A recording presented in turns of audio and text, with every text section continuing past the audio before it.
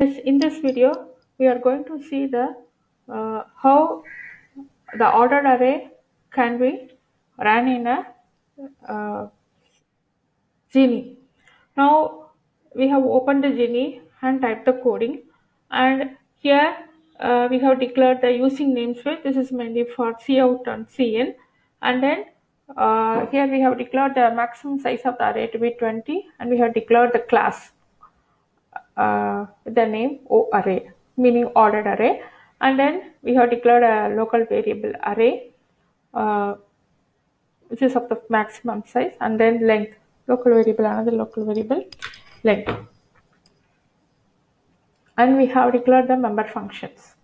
Now here this is a constructor where we initialize the length variable to be 0, and then here the list size, it returns at any point what is the length, and then traverse.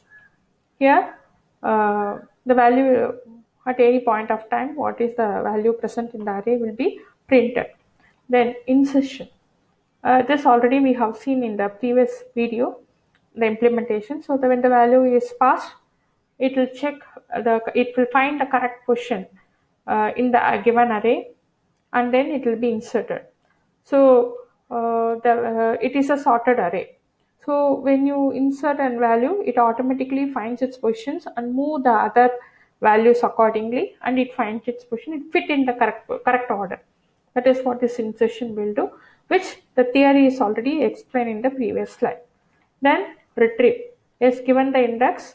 If so, for example, I want to find a of 5 means you give the value 5, the index value, and that value we take that value and place it in the element in the local variable, and then we return that value present in that index. Then deletion. Here again we pass that value and we use the binary search algorithm to locate the particular value, and then we remove it. That's what here this particular for loop will do the removal. Then binary search. This also I have explained already. So binary search algorithm where we find the middle value, and then accordingly we test the searching element with the middle value.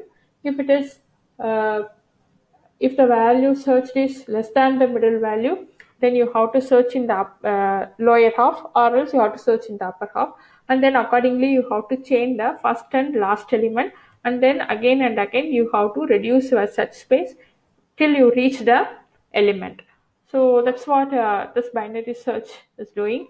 And in the main program we declared an object, and here we create an instance of the object called obj1, and then we have declared 4 local variables, all are of integer type. Now we use a do loop in order to write a menu driven program. So these are all the choices. So this is for printing, this is for inserting, retrieving, delete, and so on. Now we use a switch case in order to, when the user print the what choice he has selected, then that will be passed to the switch case statements, and each case will take care of the each choices. So here when you select the first one, it will print the value. You call the traverse, which we have already declared, and then 2 we enter the value and that will be inserted. We pass that value here. Then the retrieve element, then we pass the index and we get the value, and here the return value is stored in the local variable, which again we are printing it. And then fourth, deleting an element, we pass the value and we the deleted value is returned, which we catch it here and then we print it in this cout statement. Then 5, searching, binary search, we call the binary search, and then this return the index where we'll be able to see what element where it is present. So here we are printing the element as well as in which position it is present. Then the last one is to find out what is the number of elements at any point of time. So this is the one. Now I'll just run the program.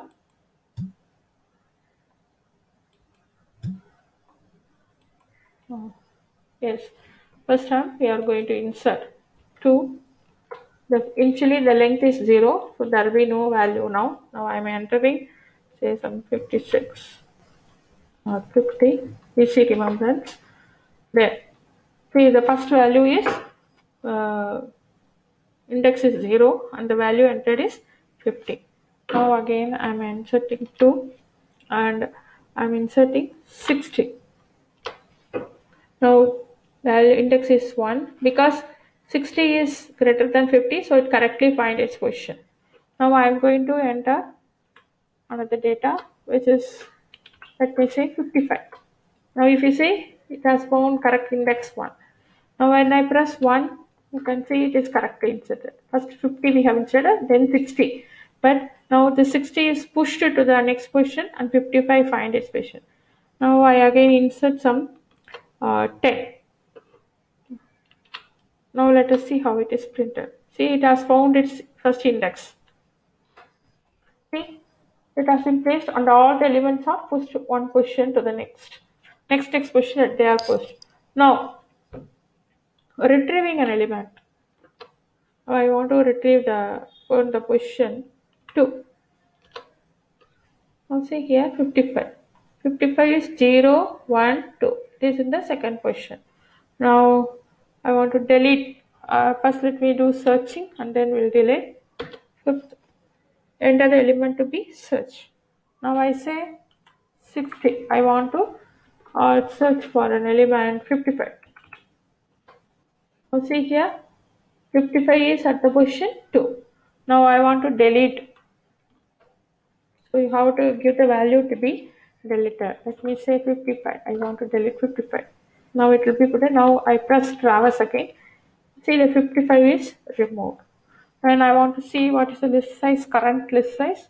See here, it gives 3. Size of the list is 3. Now I quit the program.